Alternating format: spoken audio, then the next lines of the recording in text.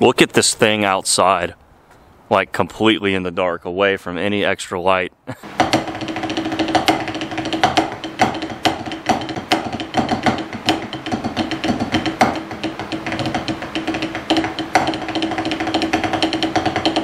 Welcome back, everybody, to the world's worst fishing. I'm Chris Jones. Thanks for being here today and taking time out of your busy schedules. So I hope everyone is doing well. I hope everybody is trying to stay warm. It's pretty cold. I know I said that last video, but Florida's getting some pretty cold weather this weekend. It's kind of the middle of the day right now, so it's not as cold, but man, this morning was brutal. I hope everybody survived the great MF motor oil pigment shortage Armageddon of 2022. We will rebuild. And with that said, we're actually going to be showing you more pigments today. Particularly, we're going to be getting our glow on. So in the last video, where we were using the motor oil pigment, I think right at the beginning of that video, I kind of asked if anyone wanted to see some glow powders in some baits. And a lot of people left comments, yes, please do the glow powder. So what I'm going to do is, while it's kind of still bright out in daylight, I'm going to make some stuff. We'll probably do some injection and some hand pouring. I really want to see some glow effect in like the AI jerkbait hand pour, and probably like some swim baits too. And then we'll do a couple injection things. But then once it gets dark, we'll try to charge them up and show you the glow effect and try to have some fun with that. So I think it'll be pretty exciting. This is not something I've really done a whole lot of. I did a glow-in-the-dark bait video years ago, but it was just real basic. Hopefully we'll get some cooler effects today. So let's get going. So I currently have some 5-inchers kind of left on the hot plate here. And I'll kind of show y'all what these were. I don't really have a name for this color. It's sort of like a, I think some people would refer to this as like a super light hitch. But yeah, it's sort of like a gold brown top with a blue vein. All clear belly. So that's just the dead-on plastic swim bait plastic there for the bottom. No pigment at all. Yeah, I got these molds a little hot, a little bit of flash in there. Yeah, pretty color. Yeah, there we go. That's the whole set of them right there. Yeah, pretty cool. Nice little color. So, yeah, there's a bunch of 5-inchers. And now I guess we'll get to the main event. So we have some horrible, sad, just gut-wrenching breaking news. As I was literally cleaning off the table to start the rest of this video, the news hit. Tom Brady is retired. That happened like 10 minutes ago. Come on, man. No good. I'm gonna miss watching him play. Best to ever do it. Alright, glow powders. Yay, yay, yay, yay. Nothing has meaning anymore because Brady's now retired. So, yeah, whoop-de-doo. Seriously. Yeah, I'm not upset. Dang it. It's just never going to be the same. Alright, so there are a lot of options here. Okay, sky blue sounds pretty cool. I have zero. I literally just cut the bag open. So I don't have any experience with these yet. But I'm loving all the different colors here. This is what we just haven't really had a whole lot of. So, yellow-green might make like a nice belly color. With maybe that as like a vein, that as a top. Might not be bad. So yeah, we're gonna have some fun. That's the whole point of all of this, is to have fun. Ooh, blue-green. I like blue-green. Yeah, what's really gonna be crazy is trying to pour all these during the day and then boom, light them up at night so we can see what really looks like what. I should just pour them at night. But my night's going to get pretty busy unfortunately. Okay, so anyway, this I believe is the whole collection. So you can see, you know, Travis and the guys put together some really awesome stuff here. Does anybody know what this size means? Is that like a measurement of microns or something? I don't know. Have to look that one up. Alright, okie doke. So we have some swim bait plastic here chilling, and we're just gonna mix up this belly color. So that's what we're gonna be using there for the bottom. Blue-green kind of makes me think this will come out a little turquoisey, turquoise-ish. So we're gonna find out. I'm super excited though. And you know, this is, I'm a complete novice at this. I don't know if you have to mix in a lot to get the glow effect, or if you can get away with, why can't I open this? Or if you can get away with just using a little bit. You know, these are all things that are kind of still left to be seen. If I can get the dang bag open, golly. Cannot figure, here we go. So that's what we're gonna kind of figure out today a little bit, is not only just how the colors look and just how neat this stuff can be, but also a little bit how to use it. If you get the best glow effect from, you know, stirring in a lot, you know, I guess just kind of traditional thinking tells me the more you put in, probably the stronger the glow effect. I don't think that's, you know, that crazy of an idea, but at the same time, can you get away with using a little less and still kind of get a certain level of saturation that you want to have in your baits? Or does that not matter when you're making glow baits for night use? You know, these are all interesting questions. So hopefully we're going to shed a little bit of light on that. And I would consider this not a lot of powder. And if we look at that on the table, that's still pretty see-through, right? So we're gonna try that. Okay, here we go. Let's kind of get these going. We poured some, as you can see, we poured a little bit of the eyeballs in already. Just gonna fill up that belly section a little bit. Yeah. Pour the belly out into the body. So curious to see how this does. A lot of people have been using these already, posting up pictures in the Dead On group on Facebook, and they're looking awesome. So they definitely have a really great glow effect. So I just hope that we can do something cool on here today as well. I have very, very limited time to film today, unfortunately, and even more limited time tonight. So hopefully we get something decent just on the few examples that we can do for y'all today. Yeah. So anyway, got the belly color going in. Again, this is the blue-green. Then we're going to do sort of a bright green vein, and then we'll do a purple top.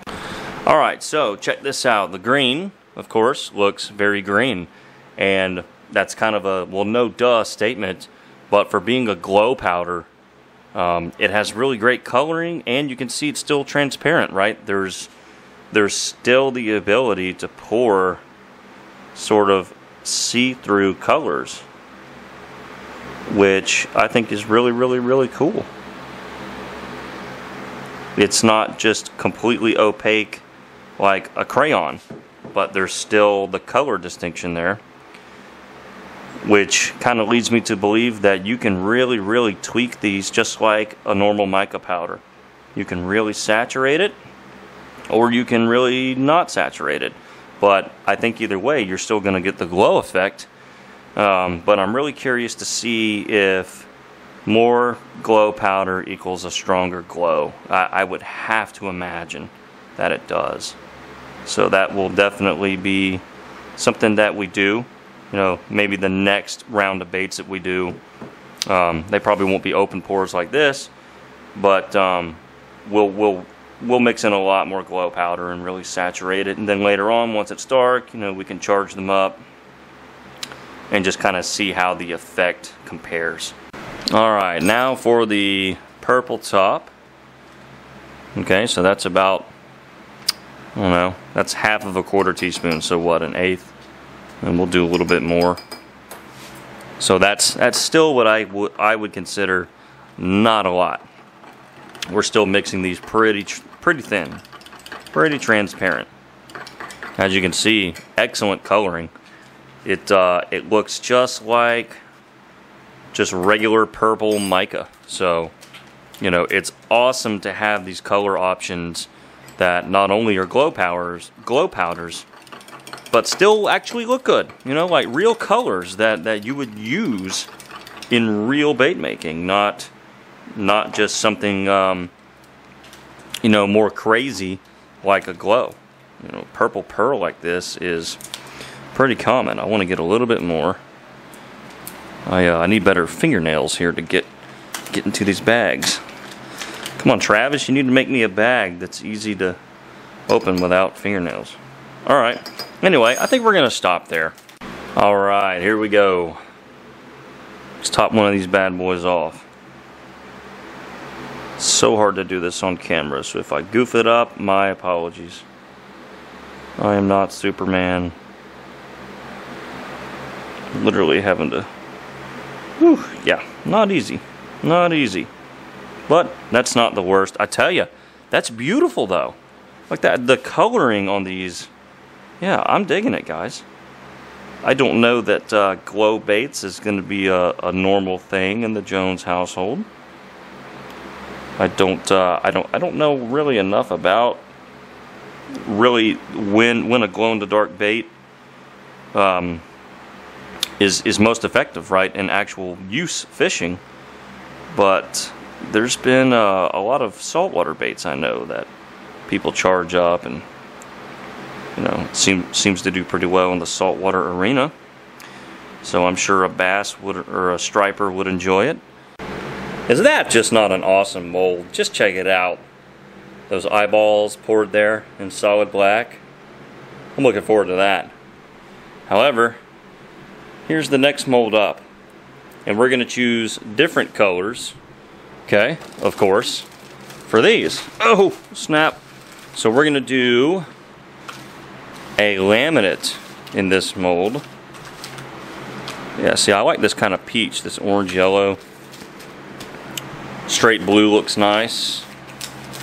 So I think we're going to go with, we're going to do some wild stuff. We're going to do like a pink and chartreuse worm. Oh, I just gave it away, it's a worm. But you don't know what worm it is. Okay, so there we go. Yeah, that'll have sort of like an electric chicken, a popular saltwater color. This will have like an electric chicken vibe. I think it's going to look sweet.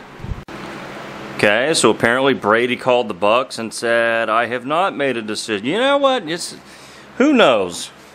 You know what? I can't even. All right. Glow powder. Back to the point of the video. So we're gonna load things up this time. Like I said, you know, the jerk baits were sort of the transparency and saturation that I would normally pour them with regular pigments. Now we're really gonna load things up. Really gonna opaque them out. All right, so that was 2 full scoops with the 1/4 teaspoon. Maybe even a smidge more of this pink orange. Pink orange, okay, yeah, it just looks pink. That's pink orange. Oh yeah. That is a beautiful color. Super impressed with the fact that these are all glow pigments, glow powders, but they actually look good. Okay, then next up is what I guess I would call chartreuse. They are calling it yellow green, which kind of is chartreuse. Why not just call it chartreuse? I'm gonna have a word with the guys at Dead On, trying to confuse us here about their colors. Alright. Stir that in. Oh, sorry, we're not centered. My mistake, everyone. Yeah, looking good here. Yeah. As you can see, super bright, vivid in their own right. Plus, they are glow effects. So let's kind of drizzle some out here. Yeah, so that right there is kind of what we're looking at. Maybe a little bit thicker on the chartreuse side. All right, here we go. Got the laminate injector out, the dual injector. Our sort of electric chicken colors. Here we go.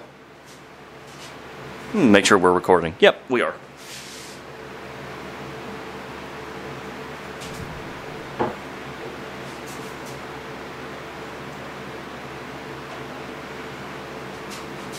Yeah, feeling good there.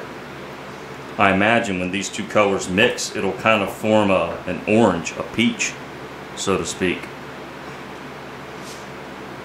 That's just kind of what I'm thinking. Okay. There we go. Hopefully that second one laminated okay. It looked like the green side may have plugged up just slightly. All right, here we go. Drum roll, please.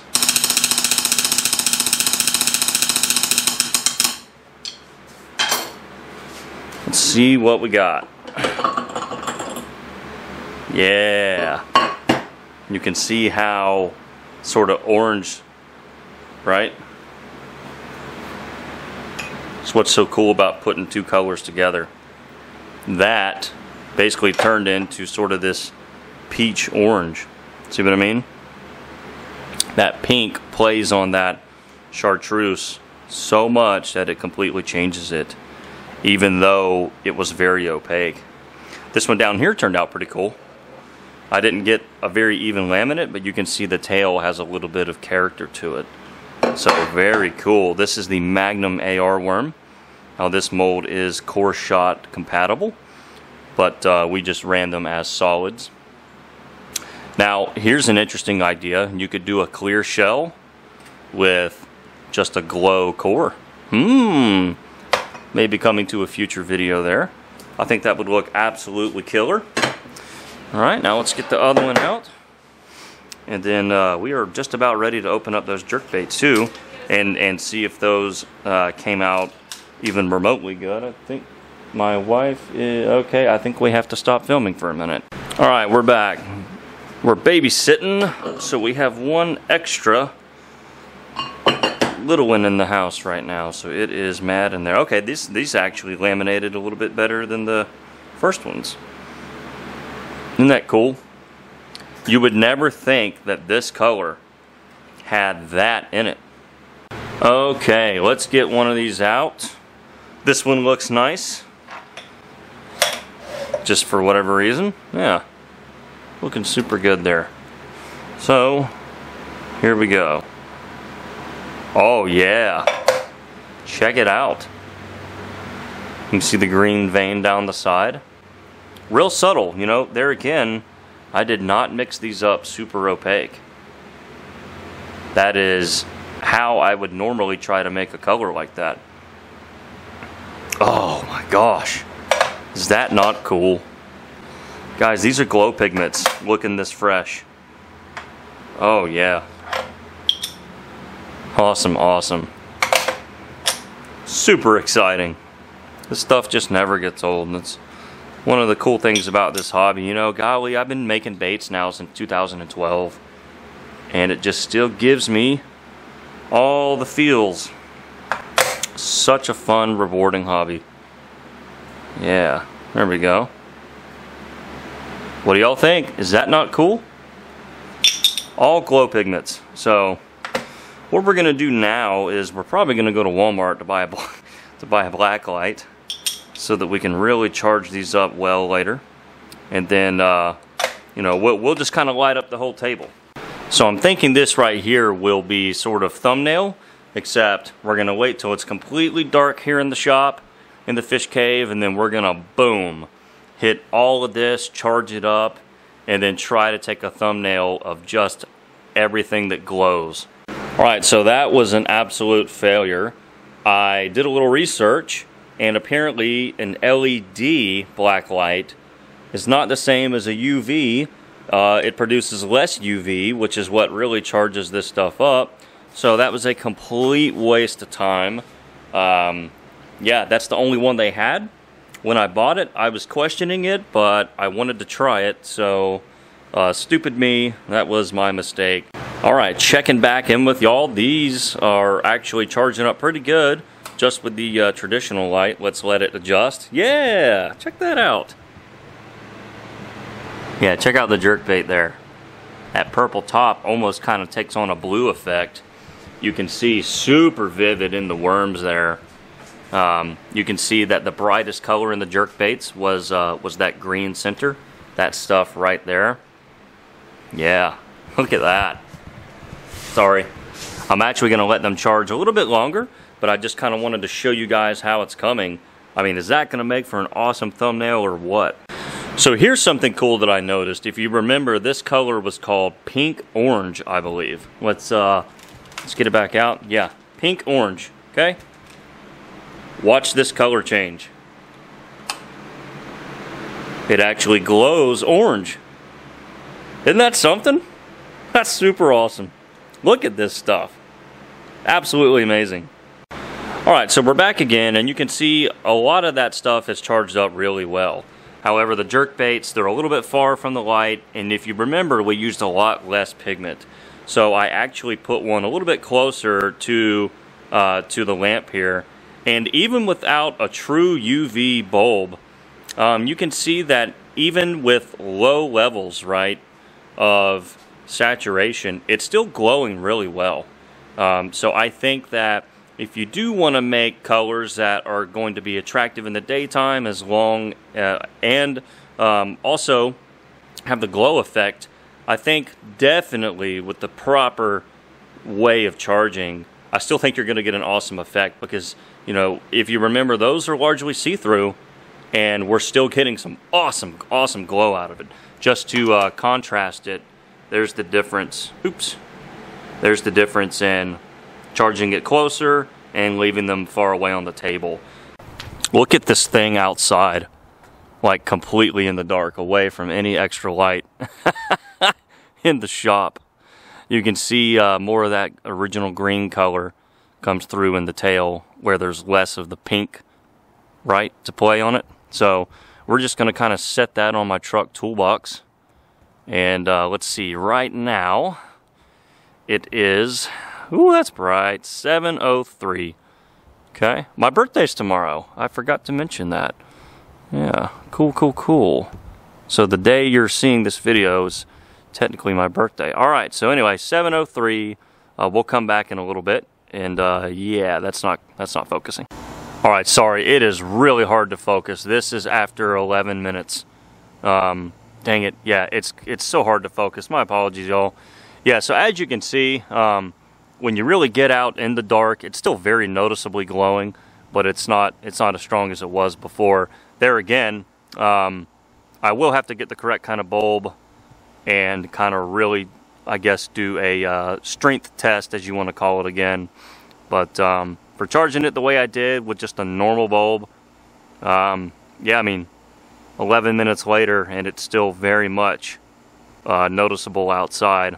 So hopefully that's coming through on camera. So we're going to wrap this video up. Yeah, look how great everything looks. We're going to wrap this video up. I do want to leave y'all sort of with a question out of my own curiosity. Anyone who might actually have experience night fishing with a bait that glows in the dark, shoot me some comments down below and kind of let me know how you would actually put something like this to use. You know, I've heard of guys literally having UV bulbs on their boat, and just, you know, every 10 minutes or so they'll recharge a bait. Guys fish literally with glow-in-the-dark live wigglers, you know, earthworms. That yeah, so you know, it's definitely not a crazy concept. It's a real-world thing. I just personally haven't really done it. Every time we used to go night fishing in Florida, we would try to throw like the darkest color, like a black buzzbait, or just a solid black worm at night. Kind of the opposite of this. So you know, as cool as this is, I can't speak to my own personal experience using it in a fishing setting. You know, Avery and I have done a lot of night fishing on Lake Talquin, and a lot of the docks have lights underneath the docks.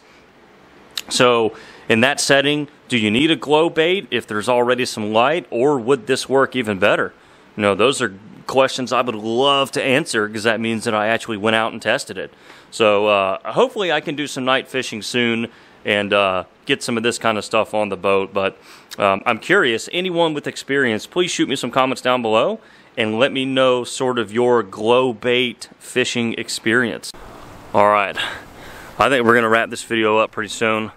Takeaways from the day: we don't know if Tom Brady has retired, and glow pigments are awesome. So that is definitely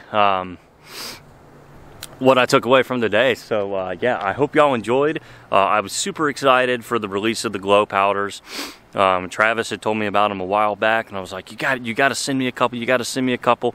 And then they send me like this giant thing. So hopefully we did the glow powders justice with today's video. It is absolutely freezing, so I'm going to go back inside. But thanks for being here, you guys, and thanks for all your continued support. You know, the new year's starting out great. You know, channel analytics are going back up. I don't know if they changed my algorithm, but all of a sudden things are back rolling. So I appreciate all the support. Anyone who's bought some baits from me recently, thank you again.